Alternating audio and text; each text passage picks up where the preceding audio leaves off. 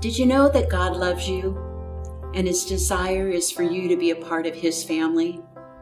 And ultimately, you're a part of a plan for this world. Some may think that saying such a thing is crazy or arrogant. How can we know what God thinks?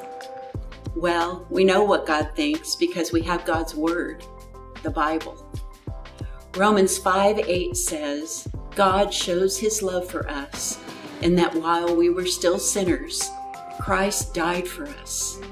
Some have noted that people have a God-shaped hole in their heart and that you can never be complete without God in your life.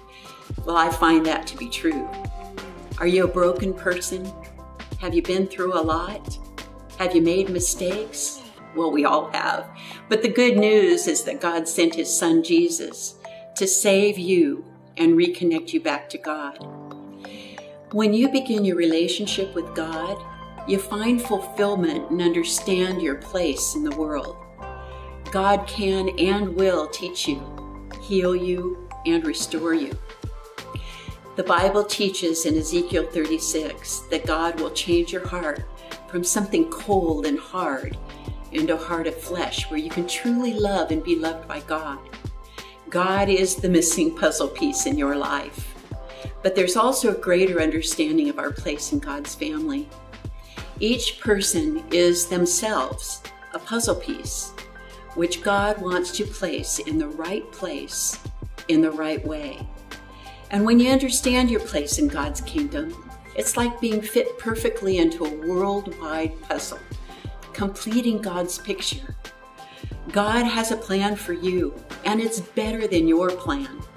God's plan is to see you do well in your life, to do well as a son, a daughter, a father, or a mother, and God will teach you how to live a good life and be a blessing to the puzzle pieces around you that make you who you are. But that plan won't be fulfilled until you give up trying to run things on your own and give your life to God. If you find yourself watching this video and you're ready to pray this prayer with me, I call it the ABC prayer. I used to teach it to the little kids in my Jesus Club. I taught them that accepting Jesus into your heart is as easy as ABC. You ask Jesus into your heart, you believe that He died on the cross and rose again, and you confess your sins to Him.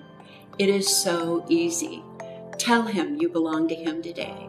Tell Him that you love Him, and your life will be new.